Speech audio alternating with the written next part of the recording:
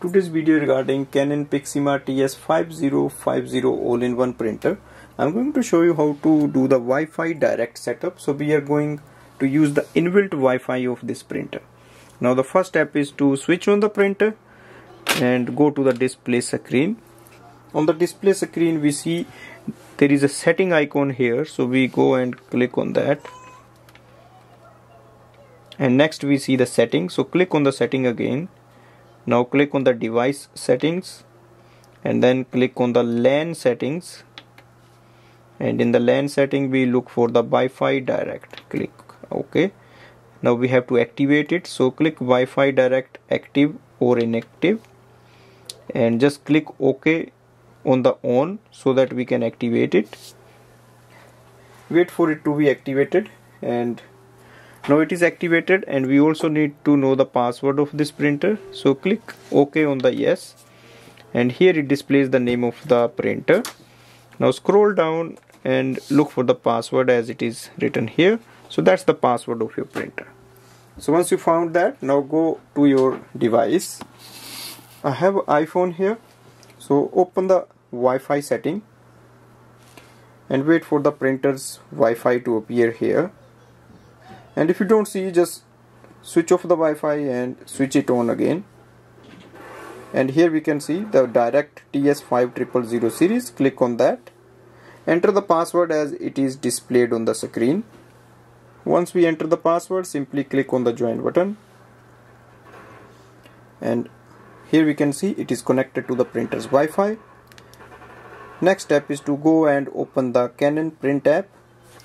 Once we open the app, we can see it says, do you want to search for available printers? So just click yes and wait for the printer to be added here.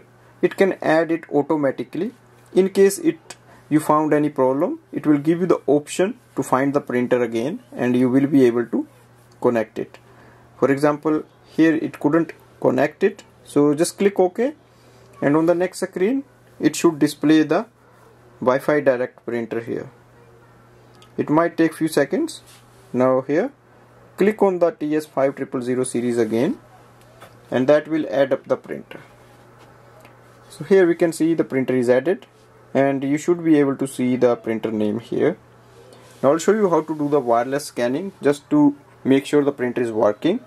So open the top scanner lid and place a page facing downwards on the left hand side corner, and simply go and click on the scan button here.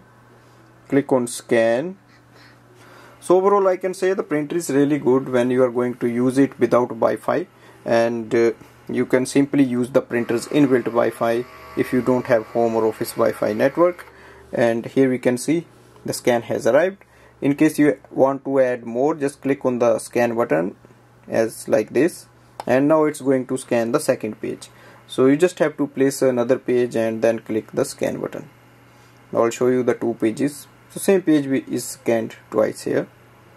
Overall it's a very good feature of this printer. You can simply use it anywhere you are and you don't need any internet for that. So once scan is done, you can just click on the exit button and it will show you both pages here, as we can see. And we can also share and save by clicking this button. Thanks for watching.